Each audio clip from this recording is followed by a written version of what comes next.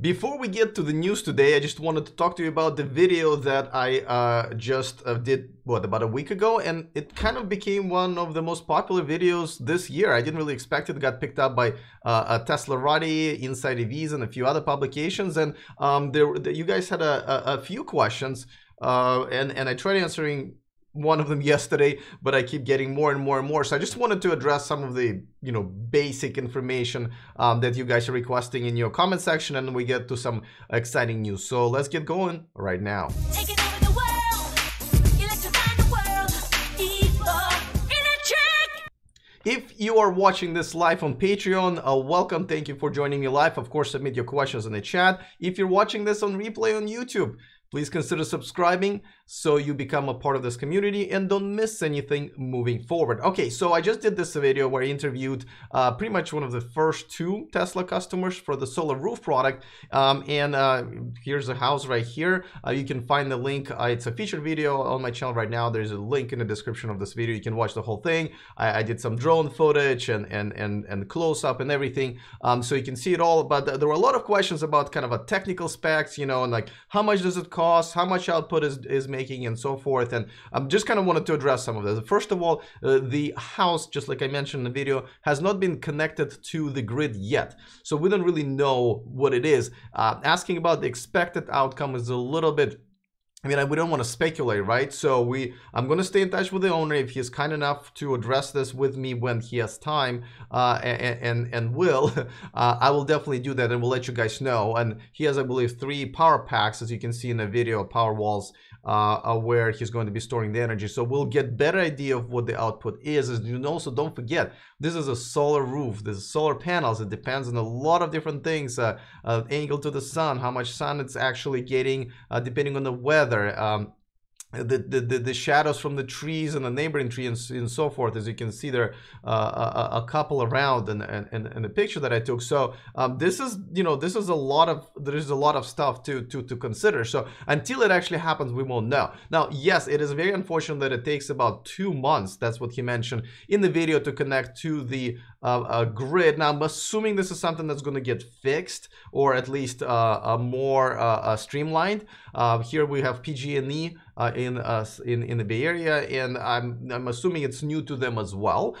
Just like, people say, well, it's 20 people to do this in 2 weeks. Okay, I know I made a joke in the video, but the thing is, he explained that, one, it was raining, right? So any construction will be halted during the rain, so or make it much harder. Secondly, don't forget, they're doing this pretty much for the first time and trying to train people. So this is actually pretty freaking fast, if you ask me. And again, don't forget, they're not just laying the shingles on top of the existing roof. They're tearing down the roof and putting a new roof on top of that. And this is one of another, sort of cost-benefit analysis. We need to understand that this is a new roof, and this roof is actually it has a lifetime warranty, right? And it's, they have some videos on their website where it's very much hail resistant. So, that means also other crap falling on your house, maybe including part of the tree, or whatever that falls on your house, that's going to not have as many leaks in the roof that a traditional roof would have. So you're getting a better quality roof. Now, are you gonna you have to put in a cost-benefit analysis, because it is something that you're getting. And then again, once we know what the output is for the energy, and you will never know what it's going to be for your house, they can do an estimate, but you won't really know until this whole thing takes off, and the estimators are going to be much more precise of what your benefit is going to be. Now, the owner mentioned in the video, again, please feel free to watch it, is that it is something that you may not get your money worth up front, right? This is just kind of a relatively expensive proposition, but at the same time, if you want the solar energy, but you don't want your house to look, some people consider it ugly, where you have a regular roof and then you have like solar panels kind of like on top of it, and it's sometimes in a very weird order because they're trying to maximize the solar power of your property. Then it's, then how much money is it worth for you for your house to look good or better than it otherwise would? So all of this stuff is just really hard to tell. Now, you can go to tesla.com/solarroof, and a lot of that information there, but you will also find that it's pretty vague, right? It's pretty vague about how much is going to cost in construction, because everyone is different. As you can see, there's another house that got this roof as one of the first customers, and it also looks very simple, right? I was wondering, how come it's not a humongous mansion or whatever? Well, obviously Tesla's trying to test it in a simple configuration, right? Where it's easy to put down in there and install, and obviously easy to collect the sun. The more complicated roof, the more complicated property that you have is going to have obviously higher costs and maybe lower costs of the how much energy you're going to be getting out of it, right? Okay, so that's one thing, well, or many things that you guys been asking. Also, some people are asking why there are fake shingles there, why is fake tiles. Okay, so here's the thing, not every single tile there is an actual solar panel. It depends on how much of, like, how many solar panels, like when you install solar panels, right, you tell them how many solar panels you need for the power output of your house and so forth. Same here. So they can't just make it magically so your entire roof is all solar tiles and they are giving you the output exactly what you want. I mean, they're basically going to lay them out, the ones that are collecting the energy in according to what your needs are, and then the rest, they just make the fake ones so they look like the rest of them. So do you understand? So I hope I'm making myself clear. But they're real ones that collect the energy. They're the fake ones for the look, so the whole thing looks nice and slick. I hope I'm making sense. So that's the answer to that. Now, just like I said, I will follow up with him. If he's gracious enough to let me do the follow-up, I will do that. So we're going to leave it up to that. Now, continue submitting your comments. I mean, I'm just trying to answer the most common ones, but I'll come back to this topic and again because, apparently my roof video did better than any of my electric car videos on an electric car YouTube channel. So I'm a little confused, okay? By the way, let me know. I got a bunch of stuff that I have a lot of different opinions about different tech, including my Google phone and so forth. Let me know if you guys are interested in maybe me doing a different reports on different tech. I'd be definitely interested in doing that. All right, let me remind you that this video and this channel is sponsored by EvanX, the aftermarket accessories for your Tesla. And I should probably reach here. I just got this in the mail today. So this is a roadside assistant kit from them. I'm gonna set it right here, and I'm gonna review this, and maybe I'll just do like an unboxing or whatever live, but I'm definitely excited about this one. Probably should get one for another car. Anyway, the discount code, if you're looking to buy one of these or anything else there, is in the description of this video, specifically for this community. All right, let's move on to some Tesla news. The Tesla has extended the referral program, like we all knew they would. I never really liked this program before, and I think I even like it less now. They kind of kept everything the same. I think they took away the $500 incentive. I don't know why. They reshuffled the prices a little bit, so I still understand whether or not you refer one customer or two, you get the same price. As a matter of fact, when you refer one, you get nothing. You refer two, then you get to choose one of the two prices. Weird. And I think the third referral now gets you the solar roof token, right? So basically you get put in front of everybody else to get the solar roof, but that kind of assumes that they're giving you a right to spend a bunch of money on their product, assuming you own your house and so forth, much like the Tesla toy car for kids, where originally was in its own tier, was useless to people like me who don't have kids, or who have kids that can't fit in there anymore. They're over the age of 2. They did keep by the way, they did keep the free supercharging thing, which I quite don't really understand anymore, because I feel like with everybody else, with other networks that are coming out there, Ionity and so forth, they are actually going to charge everybody, and that kind of makes sense at this point. I don't think too many people are going to complain. Not really sure why they're putting more and more burden on themselves, and maybe more people taking advantage of it. So I don't like that either. I think at this point supercharging should be at the low cost that they're providing, and I'm not really sure if it's going to be trouble in the future, but I don't like anything about referral program. Of course, the semi-truck racing thing is still in there. I tried to participate, but I figured, you know what, I'm not gonna promote Tesla for the sake of going there, even though I really wanted to go there to make a video for you guys. I just don't think it's fair to advertise them every time just so maybe I can win the lottery. If they want to invite me, sure. If not, I think I'll live and you guys live without it. So we'll see what happens with that. All right, let me move on with and in other news. So Nissan has reached 100,000 cars sold, Nissan Leafs, in just Japan, and that's kind of a premier market for them. They've been selling a lot of them, and it's been adding to more and more numbers globally that they're selling of this car. I have to say that I've now seen 2 Nissan Leafs on the road here, which is like probably 50 times less than I've seen Model 3s on here, which is surprising, you know, because they are kind of available now. People are getting them, so I'm a little surprised where they are on the road, because there should be kind of almost equal amount of them at some point. Maybe about a month ago should have been an equal amount. So I'm confused why I don't see them as much as possible, but kudos for their sales. Now they're claiming that they are going to come up with 3 more. I mean, we kind of knew this. I don't know why they're announcing again. They're targeting 3 more battery powered electric cars by 2022, which is kind of, you know, they have the technology now. 2 out of 3 of them are going to be based on this concept that I absolutely love. This is the picture I took myself at CES with my cell phone, actually. This is their SUV crossover, EvanX.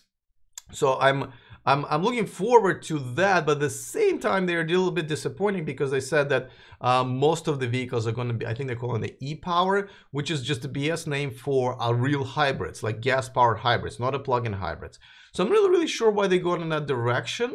I know they have to meet a lot of requirements in California and in China and so forth for like electric car powertrains, but this is not even going to make some of those requirements, I think. So I'm a little confused. I'm confused on the timing and sort of the kind of a desire to stick with a gas-powered essentially car. Now, another thing that they did do is they released this upgrade of this ENV 200 van. Now, it used to go, I think, about 100 miles per charge, but at the end of the year they're going to start selling them, and the new range is 174 or 9, something not bad. You know, just to compare it to the Mercedes that just came out of a similar van, maybe a little bit bigger, but that one has like a 80-mile range. So obviously they have the technology. Why not give it to us? We want it. Anyway, so that, I thought it was a little bit weird. Okay, let's move on to another news. And by the way, just wanted to thank you guys for watching this live on Patreon. Of course, ask me questions, and as you usually do, I answer them live. And if you want to join, the description of this video, of course, has a link. It's patreon.com/E4Electric. All right, let's move on to other news.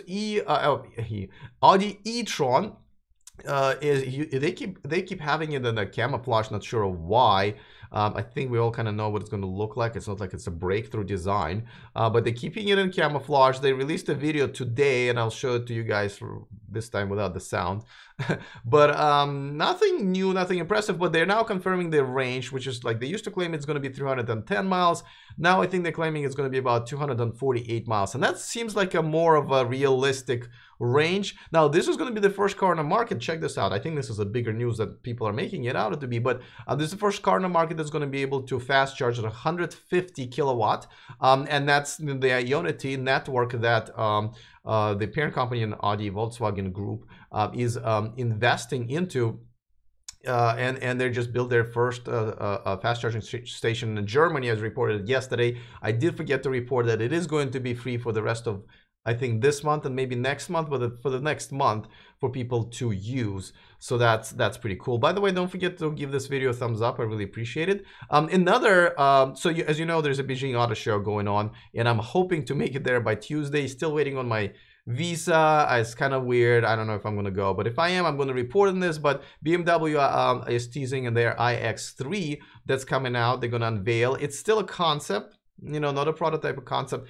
And this is the best, like they only released this video on Instagram, and this is all we get. This is the preview shot of, I could have taken it out of any 10-year-old BMW really outside of my window, but nevertheless, this is their teaser.